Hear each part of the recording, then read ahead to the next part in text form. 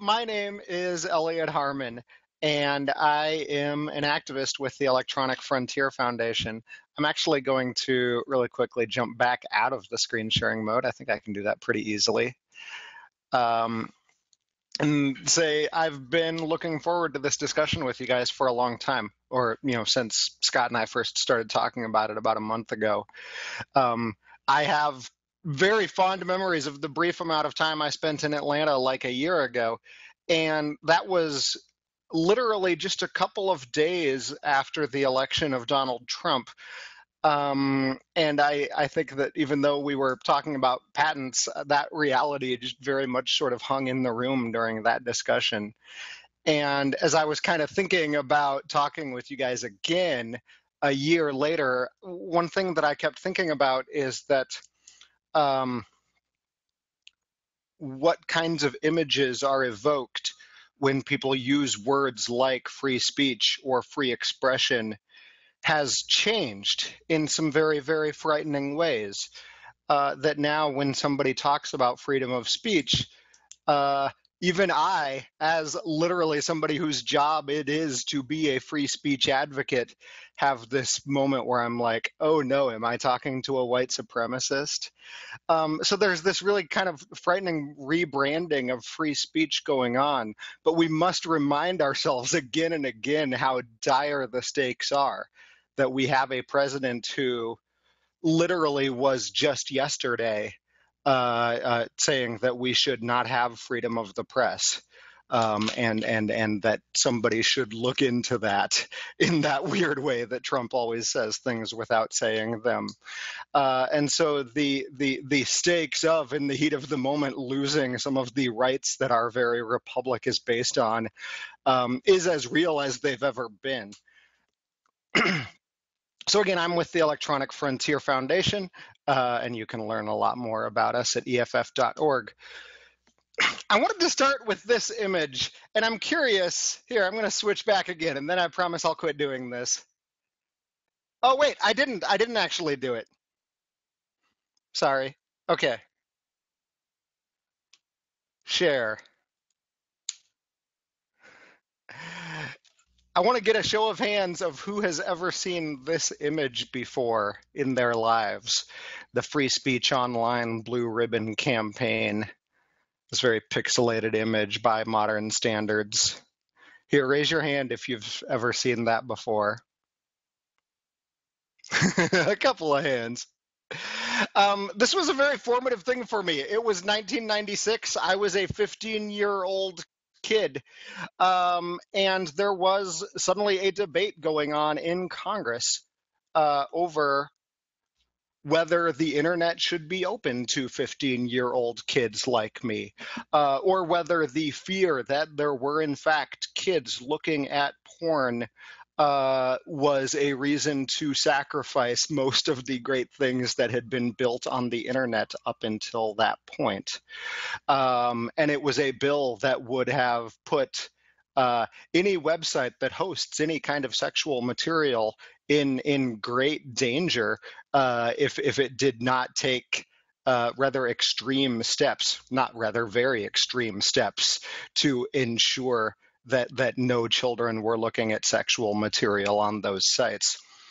There was this campaign. There were people turning their websites black. It was like the first internet campaign like this. And like I said, it was a very formative thing for me.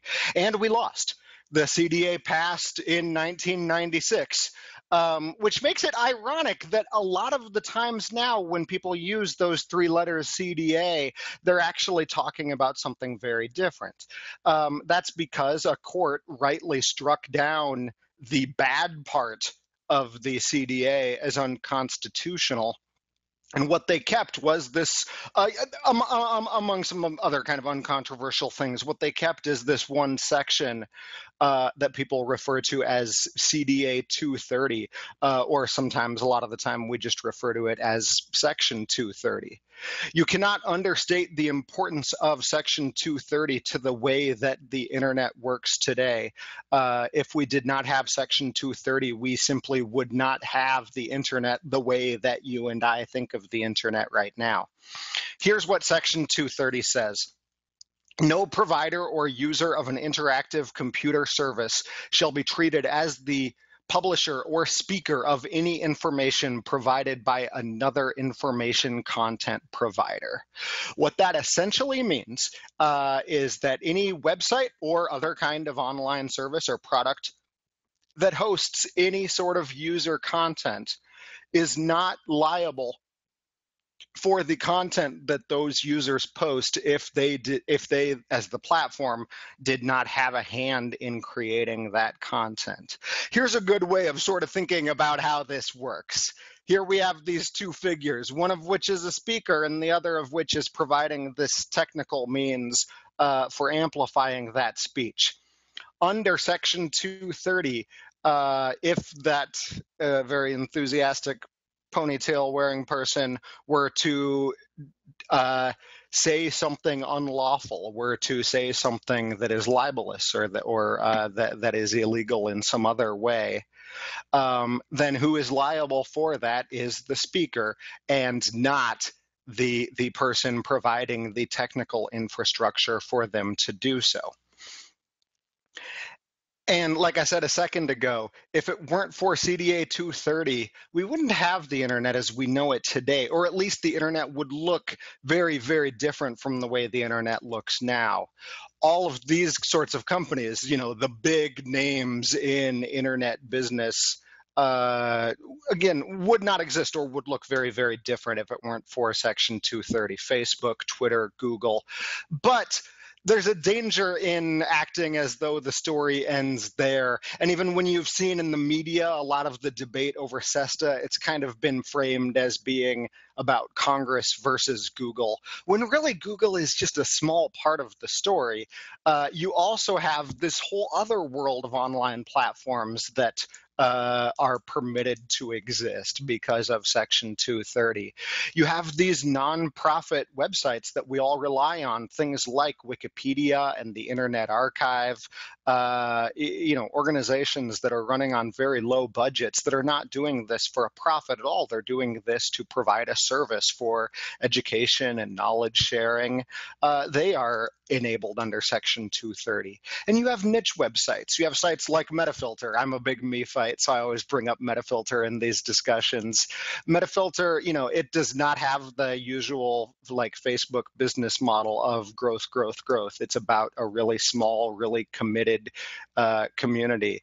A single lawsuit for something that one of its users posts could likely take down a website like Metafilter.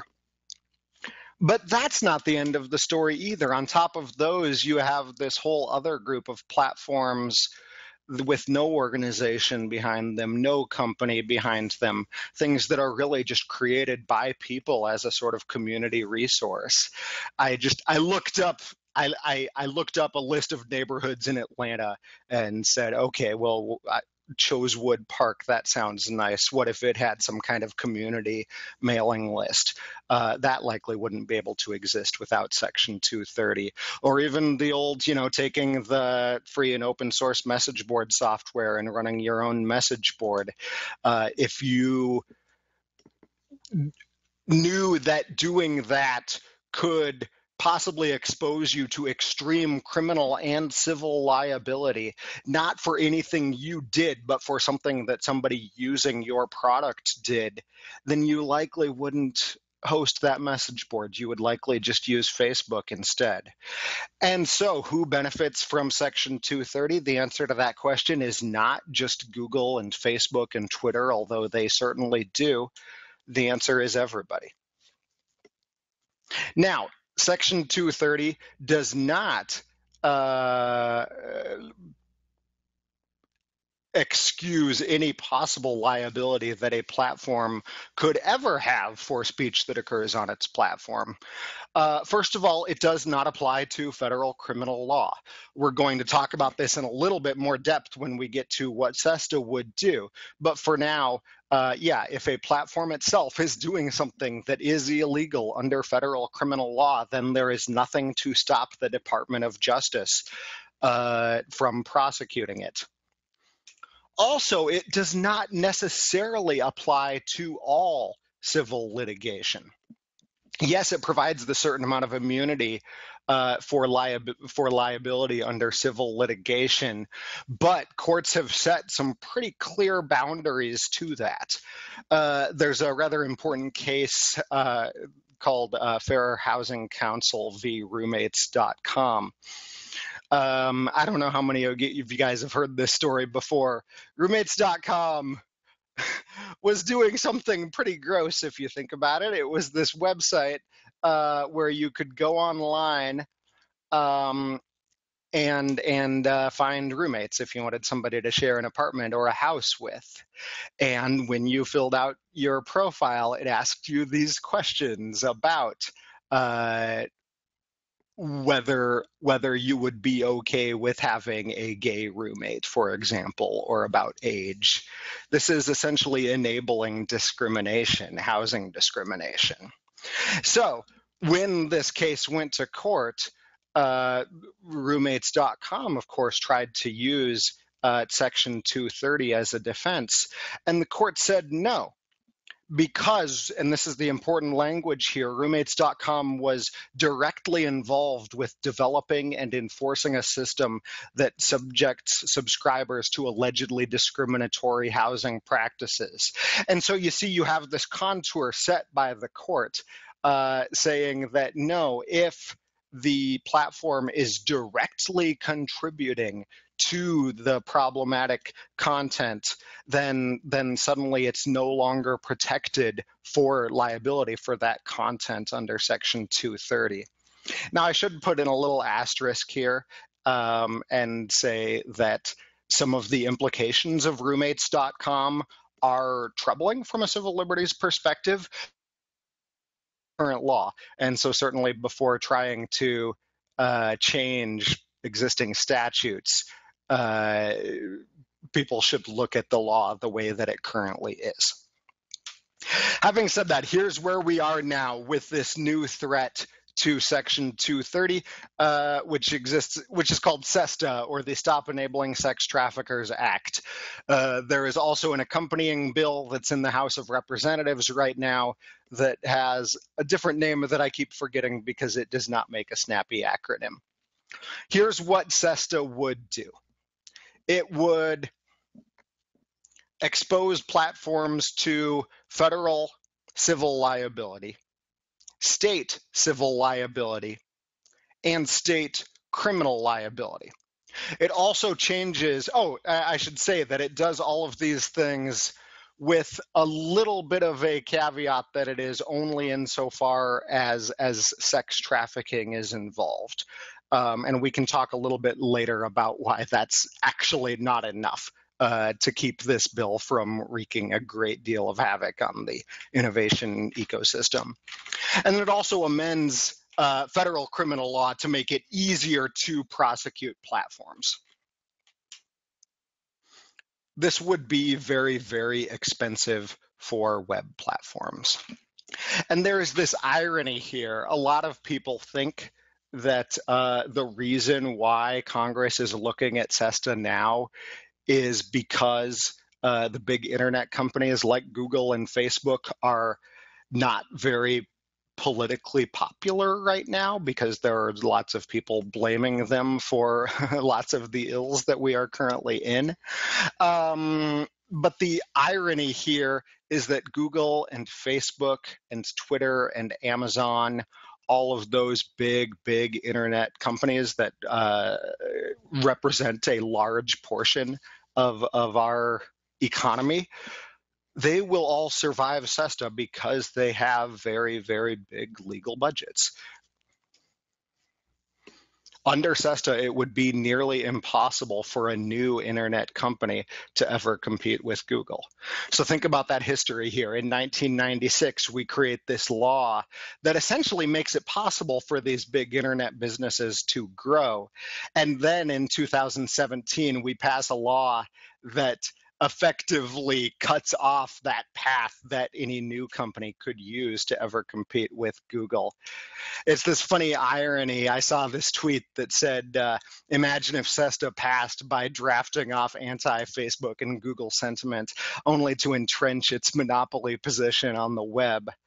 And this journalist named Mike Masnick, who you should all follow because he's very smart and very funny, said, there's not much to imagine here. This is literally exactly what's going to happen. When I'm talking with people about SESTA, this is often the point in the discussion at which they say, so what? Google and Facebook and Twitter and all of those sites will be fine. In terms of the smaller sites, in terms of the hobbyist sites, the people running message boards out of their basements, all of those audiences will just migrate to Facebook and Twitter. So what? Why are you guys so up in arms about this? And here's my response to that. We shouldn't be only thinking about how SESTA will kind of change the climate for innovation and competition on the internet. We should also think about how it will change those conversations on the internet themselves. I wrote this blog post with one of our technologists here at EFF, essentially talking about how the over-reliance on automated filters that SESTA will require will actually push a lot of marginalized voices off of the internet, including victims of sex trafficking themselves. So this is a statement from Oracle, a company that is rather notorious for always being on the wrong side of policy debates. And this is a statement in which they were one of the first big tech companies to endorse SESTA. And they suggest here that all of the reasons why Section 230 have to exist in order for online platforms to work have been just obviated by technology.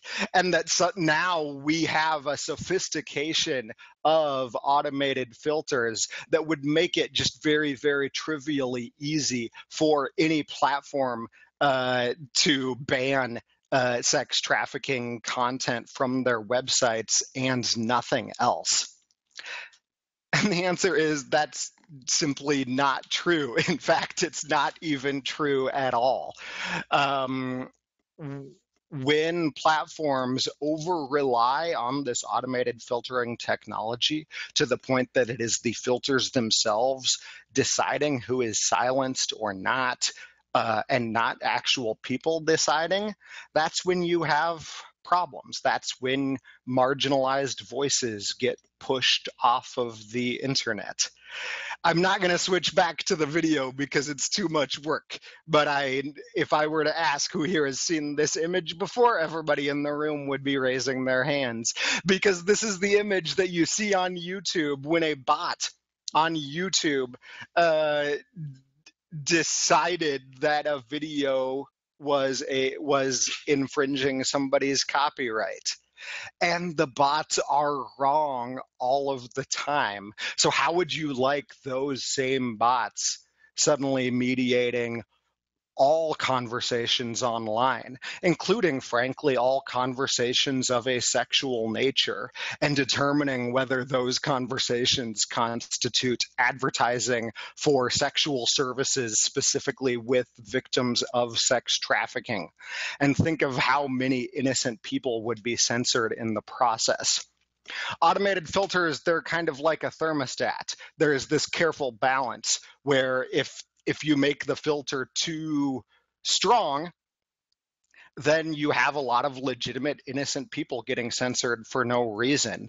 And if you make the filter too weak, then it defeats the purpose. What SESTA would kind of do is it would force these filters to thumb the scales in the direction of extreme prudishness, because if they did not do so, then those platforms would be on the hook for severe litigation. One of the great ironies of this is that the people who are most strongly advocating for SESTA overstate so strongly how good automated filters are at making these very, very human decisions. When in fact, what progress we've made in automated filters in the last 20 years is entirely thanks to Section 230. This is, maybe you guys have seen this before. I sometimes call this the nerd harder problem. And this is a problem that often plagues lawmakers, where they think that technology can advance to a certain point simply because they pass laws telling it to. And you can see the exact same problem right now, for example, in the debate over encryption. When technologists, experts like yourselves, say to lawmakers, no, it's actually not possible to create a backdoor that only law enforcement can use and nobody else, then the members of Congress who are pushing for backdoors say, oh, that's just because the nerds aren't trying hard enough. So nerd harder. As I said a second ago, an irony of this whole debate is that the progress we've made in automated filters simply would not have happened without Section 230. I like pointing this out to people that when it was originally introduced in Congress, Section 230 was called the Internet Freedom and Family Empowerment Act. And the whole reason why the bill that would become Section 230 was introduced was because there were courts saying to those old school online platforms, like Prodigy and CompuServe, saying to them, if you filter illegal content, if you try to provide a family-friendly service at all, then you are responsible when your filter messes up. And the representatives who introduced the Internet Freedom and Family Empowerment Act, Wyden and Cox, realized that what the courts were essentially doing was disincentivizing any advancement in filtering technology. And they wanted to be able to give platforms a wide berth to experiment with and protect and to experiment with and perfect those filters. And now the people who are advocating SESTA are essentially trying to take away the legal tool that protects those filters. Here's something that the executive director of VFF said: again and again, when platforms clamp down on their users' speech, marginalized voices are the first to disappear. My boss, Rainey Reitman, said it in a slightly more colorful way. She said, I've been telling people I know about this bill over the past few weeks, and their responses are easy to predict. Most of the guys I talk to understand that this is about online censorship. But when I tell a woman about it, she gets that this is also about safety. A girlfriend interrupted me mid-sentence and said, they're pushing us back out on the streets. I'm not going to read the rest of this quote, though. You can look at it yourself. But she makes this point about how as a woman, she often has to make these decisions about who she can or can't trust. And that's if you're meeting someone in a bar, if you're deciding whether to get a ride home with someone. And these online platforms essentially allow her to make those decisions in a place in which she's not, as she puts it, on the wrong side of a power imbalance. And I'm sorry to tell you guys this, but it gets worse. As I said a minute ago, we believe that the people most victimized by SESTA, the people who will be silenced the most by SESTA and to the worst effect on their lives, are actually victims of sex trafficking themselves. And we've talked quite a bit with experts who are kind of on the front line providing services to at-risk sex workers and victims of sex trafficking, and they agree wholeheartedly with this. I talked on the phone with this woman named Kristen D'Angelo, and there's a letter from her that you can read too. She told me about, and she works with an organization in Sacramento that works closely with survivors of sex trafficking. And she told me this just horrifying story of this woman who had been using a website to advertise, and she was being trafficked. And when that website was shut down by the FBI, her pimp forced her to work on the street. it gets a little bit disturbing here. This is what she wrote, Kristen. Her first night out, she was robbed and raped at gunpoint. And when she returned to the hotel room without her money, her pimp beat her. Over the next 7 months, she was arrested 7 times for loitering with the intent to commit prostitution and once for prostitution, all while she was being trafficked. We approached the FBI for help, but were told that their attorney would not likely prosecute the trafficker. We were mocked and told that we watched too much TV.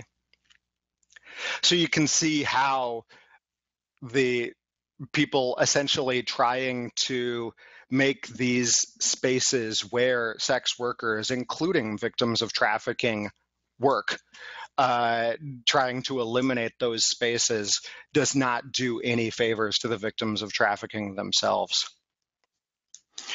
Here's a quote that I will kind of leave you with from the Freedom Network USA, where they talk about what Congress should actually be doing to fight trafficking. Every year, the U.S. government provides services and support to only a fraction of the trafficking victims seeking assistance, while providers report wait lists. Survivors continue to be arrested for their victimization and mandated into counseling while they struggle to find affordable housing and sustainable employment.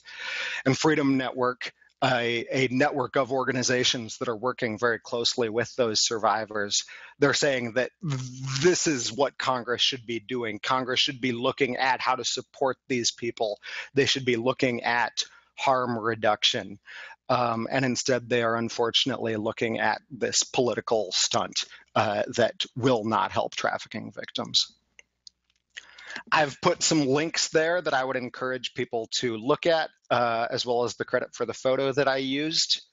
If you look at the URL there, EFF.org/SESTA-Atlanta, that's where you'll find the slides, and you can even leave comments on them. It is a Google Docs page, so if you'd prefer not to use Google Docs, just let me know, and I will send this to you as a PDF. And now I'm going to switch back so I can hear and see you guys and find out if everybody's left. Okay, can you hear anything? Yeah, I hear you. Okay, hang on. Okay, can you hear anything now? I still hear you, yeah. Okay, so I had a Bluetooth device connected to this so I could run it through a PA system, and it died in the middle of the talk. But we were still we were still able to hear it from the laptop. So okay, cool. There's only 6 of us here, so I was set up for a bigger crowd, but we basically we did hear the rest of it. So cool. I'm glad to know that. Yeah, so I still have a few little technology hiccups on this side, but at least we were able to hear and see the whole thing. Are there any questions or comments or anything else folks want to talk about? Okay. Try speaking to the mic or just talk over there. That one, I turned this one on so that because the mic attached to the. Can you hear me, Elliot? Yeah. Okay. So I'm interested in the prospect of content control, but I'm hearing it from a different area than what you just talked about. So there's various alternative media outlets, Alternet, and another one whose name escapes me, sort of socialist, Marxist-oriented. But Alternet's been quite vocal that its ability to reach out and to be found on the internet has been negatively affected of late. Not because of SESTA or Section 230, in that case, because Google had been pressured to revise its algorithms because there was too much quote-unquote fake news, too much Russian voices in the media, et cetera, et cetera. So, and I've also seen that RT, Russia Today, which hosts a lot of U.S. alternative news and public affairs shows, has also been categorized. They now have to register as foreign agents and so on. And so there's sort of a general, there's sort of a mosaic of what looks like on various fronts these attempts to delegitimize anything that's not mainstream media, establishment news, and public affairs. And I wonder if SESTA isn't part of that. We're seeing push to weaken the protections of Section 230, push to change the algorithms to screen out alternative media, a push for overseas and cross-border news to be delegitimized and potentially criminalized. Is this, is what you're talking about today part of a bigger picture? Do you have a sense of that as well? That's a really good question. And I'll say a couple of things. If Scott, if you could mute the room, that would be really helpful. Dim the room? Oh, mute. Oh, mute the room. Oh, yeah. Yeah. That's a really good question, and thanks, Scott. And I have a couple of comments on it. I will first admit that my comments might not be very satisfying because this is a complicated issue that I'm far from an expert in. I do definitely think that what I would maybe slightly euphemistically refer to as the anti-internet lobby is definitely motivated by the idea that a few large companies, and in particular Google, have just far too much control over our information diet. And I think that in some ways, there is a glimmer of truth to that. A funny thing is actually a few of the organizations that are really pushing for SESTA have made articles and things pointing out that, like, if you Google Section 230, you'll find EFF pages on the first page of results, and pointing to that as an example of Google being biased. For what it's worth, I don't think that's an example of Google being biased. I think that's because EFF has been writing about Section 230 for as long as Section 230 has existed, and our pages get linked to a lot, and so Google uses this algorithm based on what things get linked to. What I would really say, though, is that if that's the discussion we want to be having of how Google sort of controls the information diet or the information ecosystem or whatever you want to call it, then what we should really be looking at is things like, okay, can we see these algorithms? We should be looking at kind of transparency of algorithmic filtering, so that people can see what is going on and improve on it. The irony is that things like SESTA are sort of the very opposite solution, because they are, in a way, sort of throwing up our hands at the idea of algorithmic filtering ever working, and just sort of forcing platforms to completely clamp down. So yeah, I don't know if that was the most satisfying answer, but I definitely do, I think about those issues too. And I think that there's definitely some shared hostility there that is fueling things like SESTA, but I sure don't think it's the right outlet for them. So in terms of controlling content, controlling speech in society, yes, there's a concern that Google, as the central speech mediator, is in a position to control speech, and people are worried about that. And some of the people, but in some ways, for people or entities that want to control speech, which might be the public sector as well as private corporations, to the extent that the government, the public sector, expresses concern that Google will control speech, if the public sector itself wants to control speech, it's quite useful to have Google as a central one-stop medium for practically all or much speech in society, because you can control Google. So what you might find is the push isn't to break up Google so it doesn't control speech. The push would be more to regulate Google, which in turn regulates public speech and becomes quite a powerful mechanism for the control of speech. So whether it's influencing Google's algorithms and pushing back against fake news, or saying Google's a utility and should be regulated as a utility, essentially you now have Google can easily find itself doing the bidding of the regulators that are over and above it. So I'm not sure that, I'm curious if there'll be a push to break up Google or simply to keep it centralized and regulate it more. those are some interesting points, and I will say, although I am a civil libertarian. I wouldn't quite refer to myself as like a libertarian with a capital L. I think that competition is necessary but not sufficient. Um,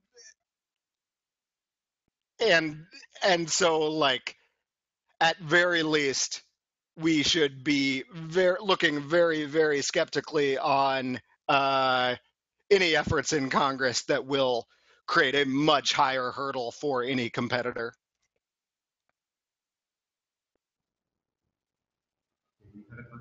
A couple. A comment on the previous one. I grew up in the 70s and 80s when the entire information sources we had was CBS, ABC, and NBC, and that was pretty much it, and your local paper. The internet is Yeah. a vast improvement over that. No matter how big Google and Facebook get, there are still so many more voices out there, and that's absolutely wonderful. I don't think there is any danger in these companies being big. That was the previous point. One of the reasons I came here, though, is I wanted to find out more about how you have these conversations with, shall we say, hostile witnesses. I tried to bring this up. Actually, somebody brought it to me and said, I want to share this thing, SESTA, with you, and I knew nothing about it at the time. And they started in, and they got about 2 sentences into their pitch, and I was like, whoa, wait a minute. If you're talking about dismantling CDA 230, we're done here. I'm not going to support you. And they're like, no, let me present my evidence here. These are terrible, horrible people doing sex trafficking online, and people are profiting from it. And I'm like, and so what? Section 230 says it's okay. And by them being in a publicly accessible forum, it's easier for law enforcement to go hunt these people down and capture them. And whereas if you take this away, you are driving this behavior underground to things like the dark web, where it is harder to figure out where these people are. By the very nature of advertising online, you have to be contactable in order to sell your product. So I'm like, this should be solving itself. And they still didn't get it. They're like, oh no, you support rapists. I'm done talking to you. Where do I go from there? How do you handle it? Yeah, I've been having a number of those conversations over the past few weeks, and often you'll just get to an impasse. The thing, and I want to be careful here because I do believe that many of SESTA's supporters are well-intentioned. There are a small handful of groups that have very successfully branded themselves to members of Congress as the kind of sole anti-trafficking experts. And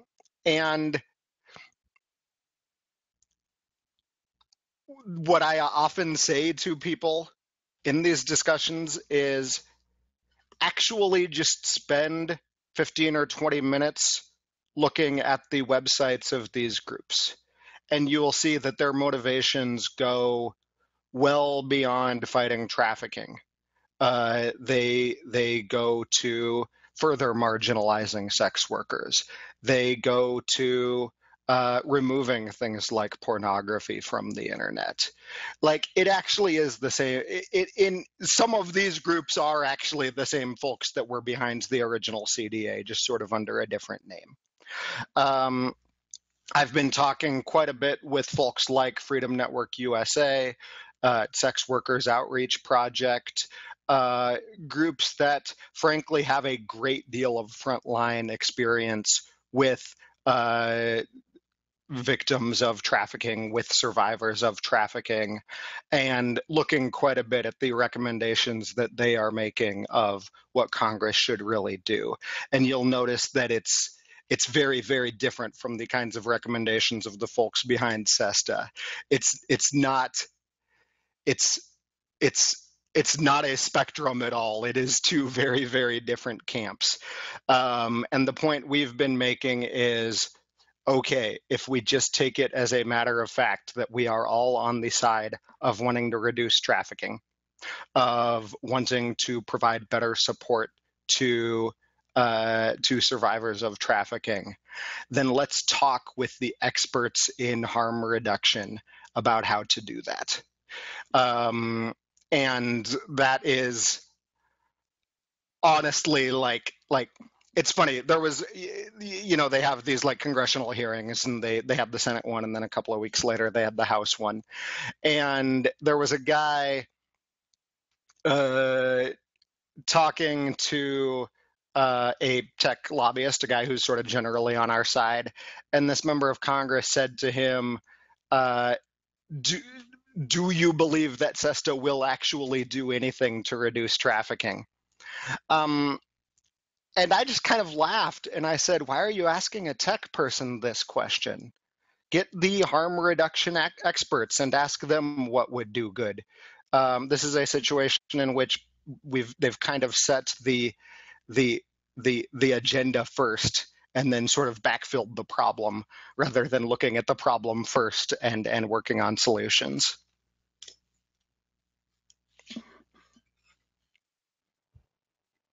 Okay, anybody else? Did you have another question? It sounded like you were. No, I think we kind of covered it. Very good, thank you. Thank you. Yeah, I was kind of going to dovetail off of what he had just said as well, that it seems like if what you're going to do is you're going to give sites the liability for the things that their users say, you're going to have the problem, the unintended consequence from that a lot of those users, a lot of those sites may go to the dark web, so that then they're not being regulated and viewed. But then at the same time, even sites that aren't going to go that far are going to do things like they're going to silo them. They're going to say, well, I'm only going to have my friends that can comment on this site. I'm going to only have the people in my own network able to comment on this site. So it's going to turn into like kind of a trust issue there, where you're not going to allow just anybody to post on this issue, but just people that align or that you personally know. Mm-hmm. There's a woman who's an academic named what is her name? Alexandra Levy, and she wrote this paper called "The Virtues of Unvirtuous Spaces," and it's a really excellent read. I would strongly suggest taking a look at it. And she talks quite a bit about the elephant in the room, as it were, Backpage, and talks about how central Backpage has been to all of these successful rescues of victims by law enforcement.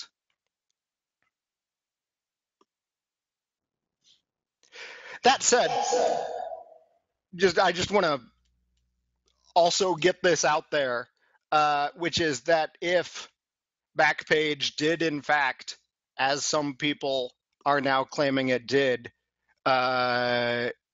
directly create unlawful content, then yes, under existing law, there is nothing to stop the Department of Justice from prosecuting it. A couple of years ago, Congress passed a bill called the SAVE Act, which was another amendment to 18 U.S.C. 1591, which is the federal sex trafficking statute, that added this whole other class of traffickers that they referred to as advertisers. It was very clearly written with the purpose of prosecuting Backpage. Nobody has ever been prosecuted under the SAVE Act.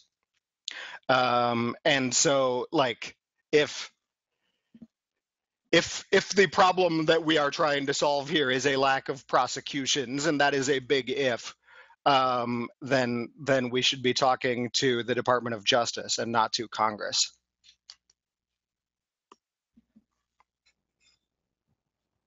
Yeah. So right now, Section 230 does have some exceptions where the platform can be prosecuted for content laws, right? Which is, I think, federal criminal law and intellectual property law, or something like that. So we're adding another, that might or may not be correct. We're adding another class of content which can get the platform provider in trouble. But I'm wondering, are we really setting a new precedent here, or history has already shown that some exceptions, by creating some exceptions, they don't creep to include everything. So how dangerous is it to add yet another exception? Will it be contained just around sex trafficking, or will it in fact expand to lead to more control and liability for platform? That's a really interesting question. There's actually former Representative Chris Cox, who was one of the authors of the bill that became Section 230. He's been doing quite a bit of lobbying around SESTA. And he often makes this interesting point that why is trafficking actually the thing? There are certainly other heinous crimes that some portion of organizing them happens online. What is it that it was actually unique about trafficking? And I think that there's some truth to that. I think that you will see other attempts. And the unfortunate thing is that in those attempts to kind of chip off pieces of 230, you will see this radical expansion of federal criminal law, because that's what they're essentially doing, right? They're chopping off a piece of 230 and then expanding federal criminal law.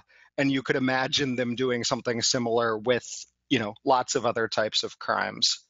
But the other thing that I would say that, in my opinion, makes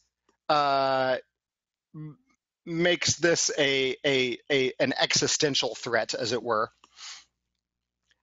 is that the hurdle that it is creating for platforms in terms of moderation, in terms of filtering, like that hurdle is,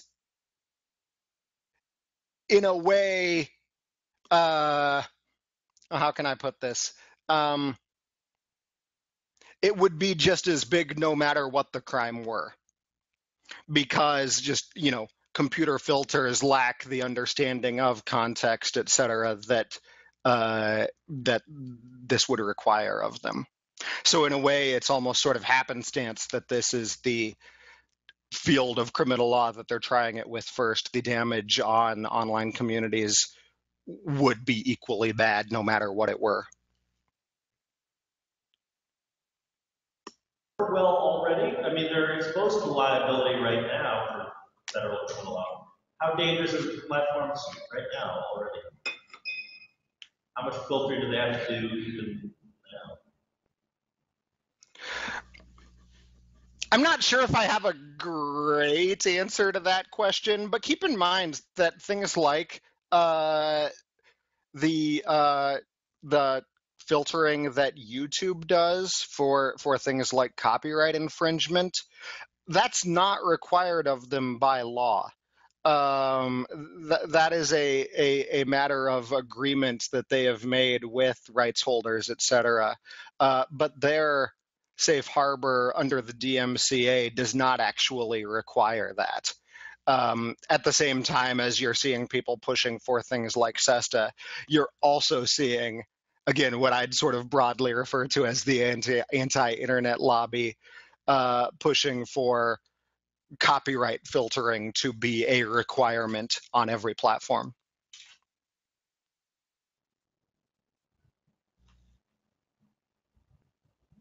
Okay, anything else?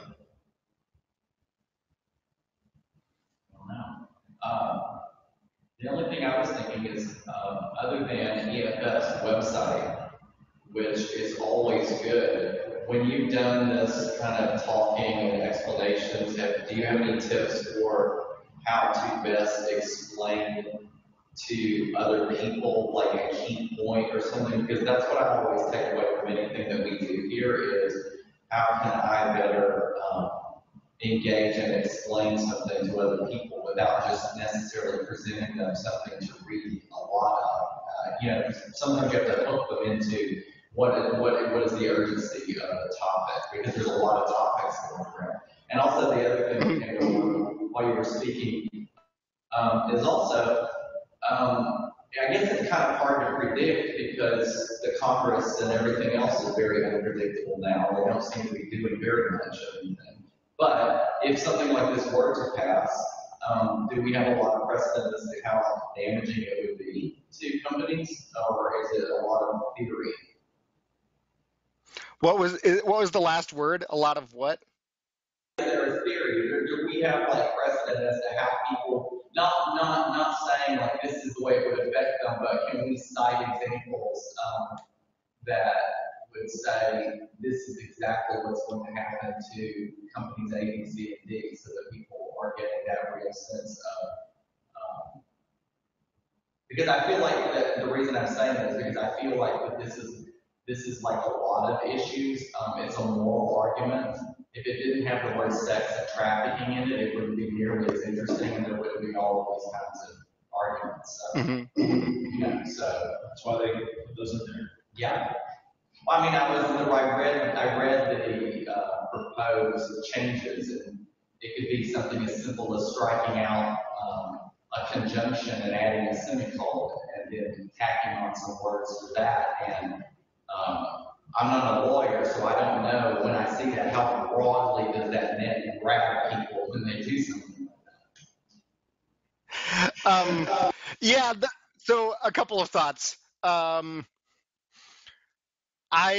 not sure what particular proposals for amendments to SESTA you're referring to.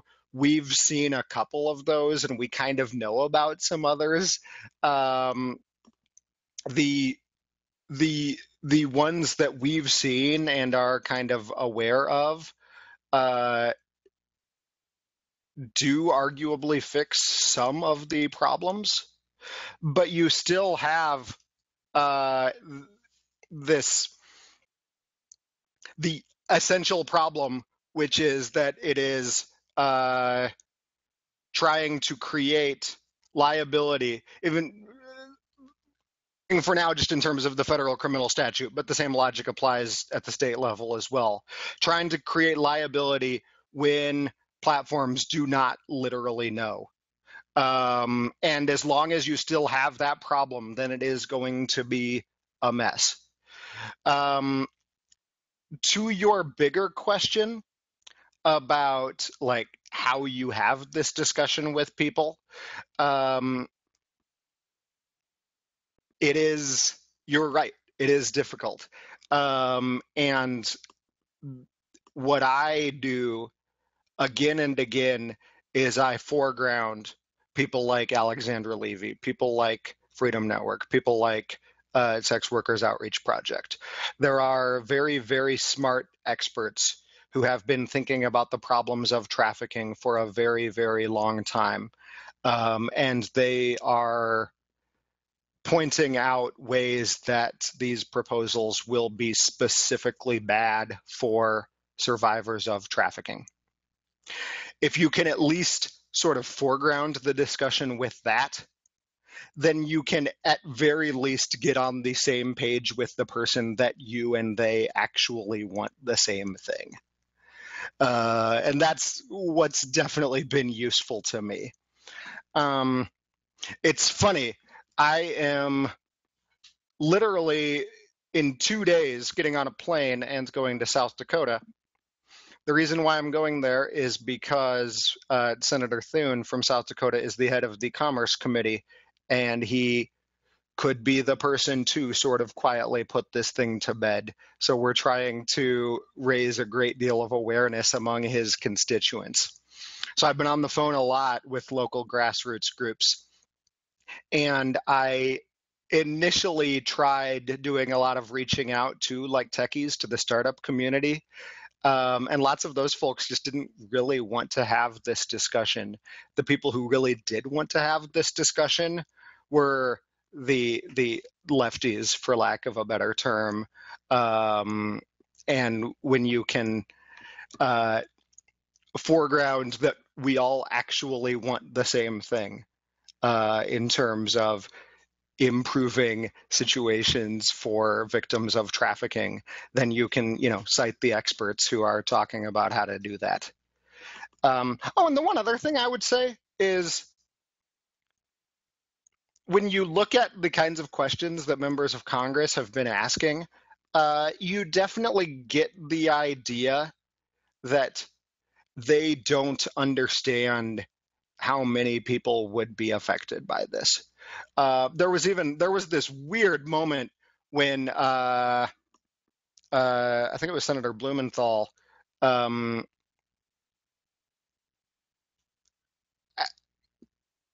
said in response to an expert pointing out how difficult this would make things for startups. He said something like,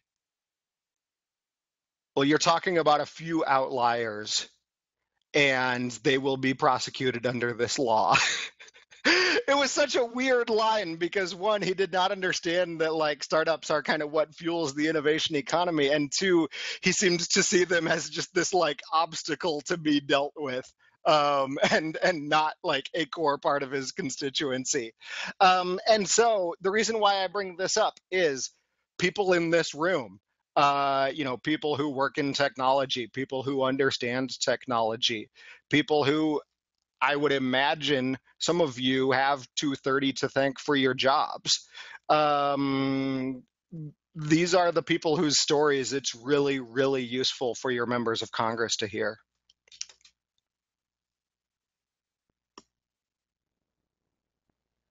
I was going to say one more thing because when you said the sex workers outreach project, I'm familiar with that because that also they also do a lot of work with HIV criminalization laws and issues like that. And because those here in Georgia, as well as a lot of places, are still very poorly understood and not based in science. So we still have problems with criminalization here, and there are several states that do. So that makes me feel like I don't know in a bigger context of not just this law, but like going forward with this kind of an issue. That's a very good way of reaching out to other people who would be affected in those organizations that I didn't even think about until you mentioned that, because I didn't really think about the harm reduction. But all of those kind of nonprofits could also be affected, couldn't they? Because they have to transmit information as well. I mean, information can be affected without, you don't have to be a for-profit business to be affected by that. Isn't that right? Yeah. Yeah, that's absolutely true. Um, and I've been, speaking of nonprofits, um, one of the sort of fears that I have about this thing is what's going to happen when somebody tries to sue, or when a state tries to prosecute the Internet Archive because of something that was posted on some website that the Internet Archive scraped up. It's like, we have these educational nonprofit tools that are kind of so important to the way the internet works. um, but yeah, to like the harm reduction point, like I agree with that, and I actually think that the sort of techno activist type people, like sort of the EFF people, for lack of a better term, um, actually need to be spending more time talking with those harm reduction experts.